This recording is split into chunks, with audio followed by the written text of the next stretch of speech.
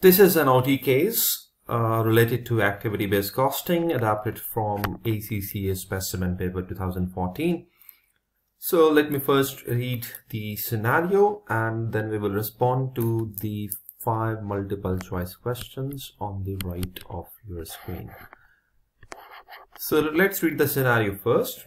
Brick by Brick is a business which provides a range of building services to the public. Recently, they have been asked to quote for garage conversions and extension to properties and have found that they are winning fewer GC contracts than expected. So basically, garage conversions and extension to properties are 2 jobs they are quoting for. One of the job, they are getting them pretty well, whereas for the other job, which is GC, garage conversions, they are getting few contracts. They're worried about it. So BBB has a policy, and let me just highlight this policy. So they had this policy to price all jobs at budgeted cost plus 50%. So whatever is the cost they calculate, they add 50% to that, and they price, they quote that price to the buyer. Now, overheads are currently absorbed on labor hour basis. This is another important note we should note, labor hour basis. So currently overheads are absorbed on the basis of labor hours, resulting in budgeted total cost of 11,000 for each GC and 20,000 for each EX. So once you apply this rate, which you calculate on the basis of labor hours, these are the budgeted total cost.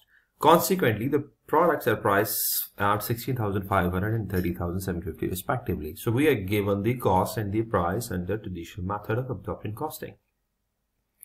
The company is considering move to activity-based cost approach. So now the company is thinking to change their absorption costing system, and you are provided with the following data.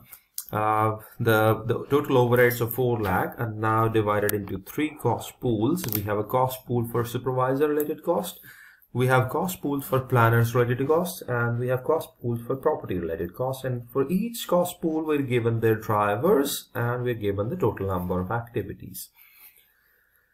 Then at the bottom we have some extra information about the cost of material and labor and other activities required. Now let me read the question on the right. So what is our first question? Calculate the total overhead assigned to GC using labor hours to absorb the overhead. So the question is that using labor hour as a basis, we need to calculate total overheads assigned, which assigned to GC. So in order to do this, we first of all have to calculate the overhead absorption rate. So let me just calculate the overhead absorption rate.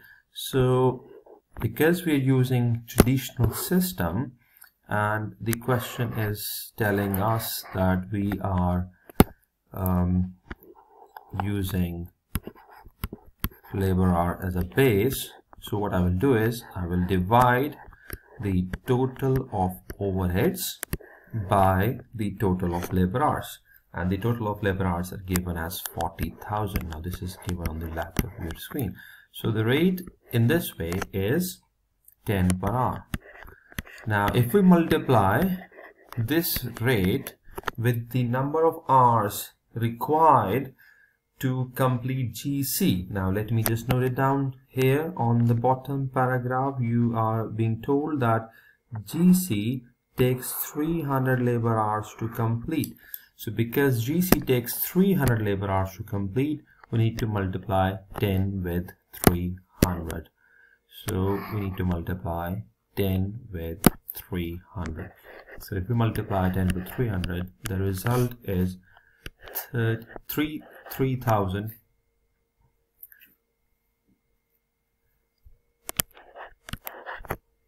which is the amount of total overheads assigned to GC using traditional method of absorbing cost, which is labor hours.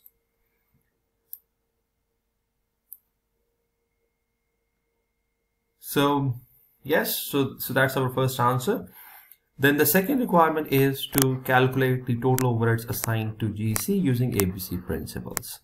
Now how we do it. Now we need to apply the principles of activity-based costing.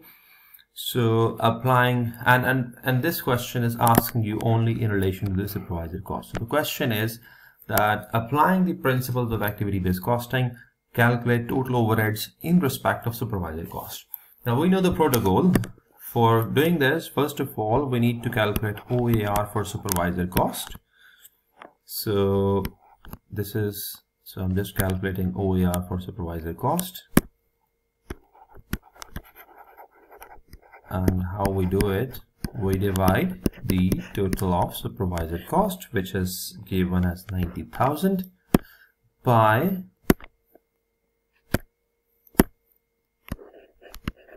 the driver, and the driver for the supervisor cost is given as site visits, and the total of 500 site visits are given.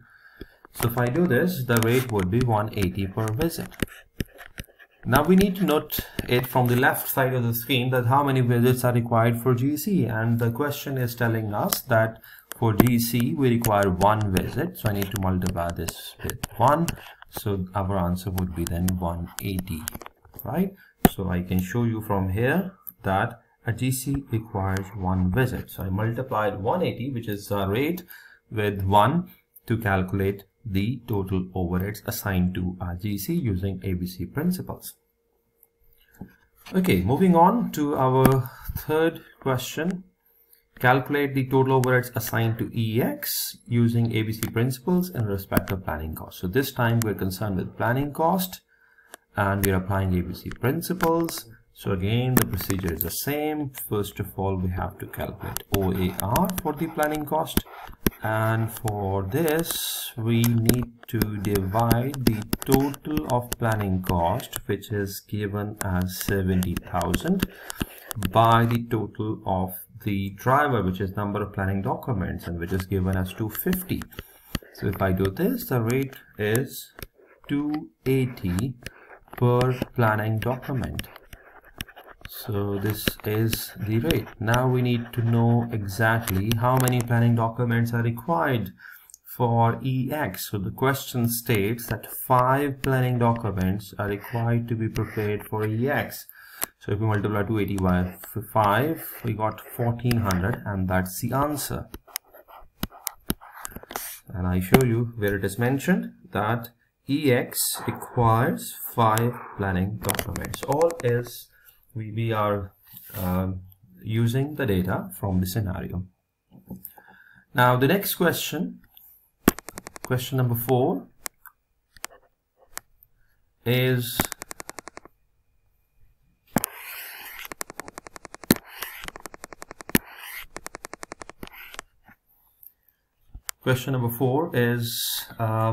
a question where we are given the cost using absorption costing and ABC costing for both the quotations GC and EX. Now you can see that absorption cost, under absorption costing the cost is 11,000, whereas under activity based costing the cost is 10,260, which is lower than the cost under absorption costing.